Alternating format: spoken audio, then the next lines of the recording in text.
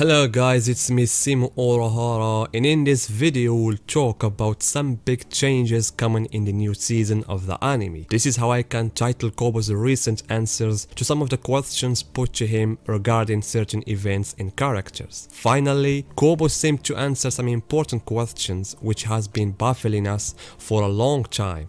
The most prominent of those questions was about Soken Ishida.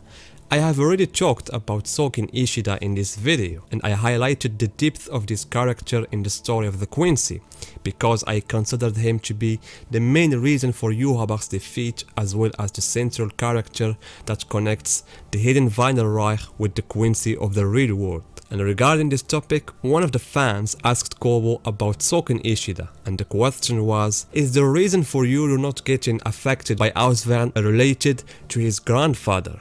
Kubo replied, the development behind this plot point is a little complicated, but there is a chance it may get revealed in the anime version of the 1000-year Blood War arc, depends on how they approach it. Now, as you can see, it appears from Kubo's answer the issue of Yoyo surviving from the Auswern is not an ordinary thing, rather it's a complex plot, and it is certain that several events and characters played a major role in it, and obviously Soken is one of them, as long as he is the character who came up with the theory of the arrow that can cancel all the abilities of Yhwach. The good thing about this is that Kubo did not forget this aspect, and it seems that he has provided the anime with the necessary information on this subject. And if everything went well, we'll definitely see some information about Soken. Maybe his past when he was a Sternreiter inside the Wunderreich, as well how Yuru survived the Auswern. And in the same context of events that could be added,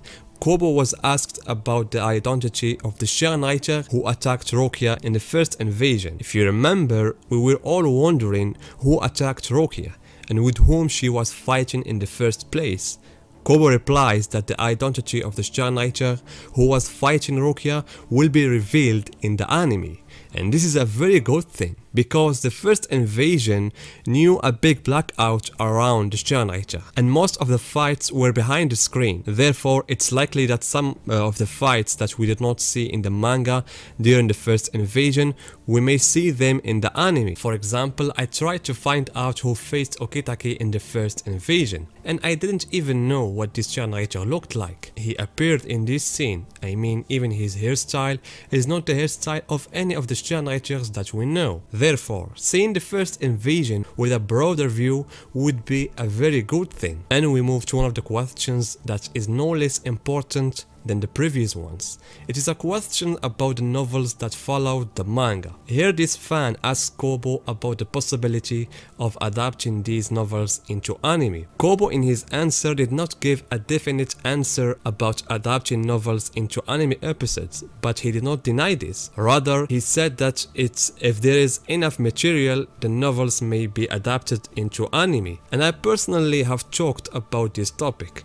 I said if the studio will remain Pierrot and the anime has a good start in terms of views, etc., surely many events will be out of mystery, like the flashbacks of some Sternreiter, and like what they did with Naruto, it will be the same with Bleach. I mean, they will adapt all the novels that came after the end of the manga.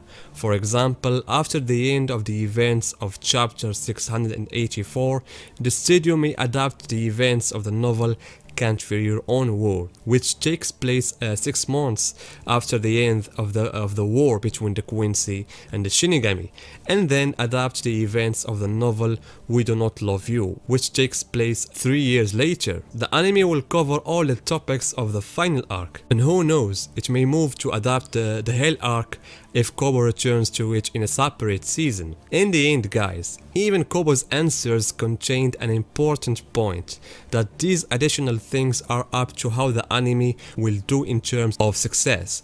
If things went well, and that's what we hope for, the anime will literally adapt everything, and the success of the anime will be a major factor in seeing the final arc with a different flavor from what we saw in the manga. So guys, what do you think about Kubo's answers?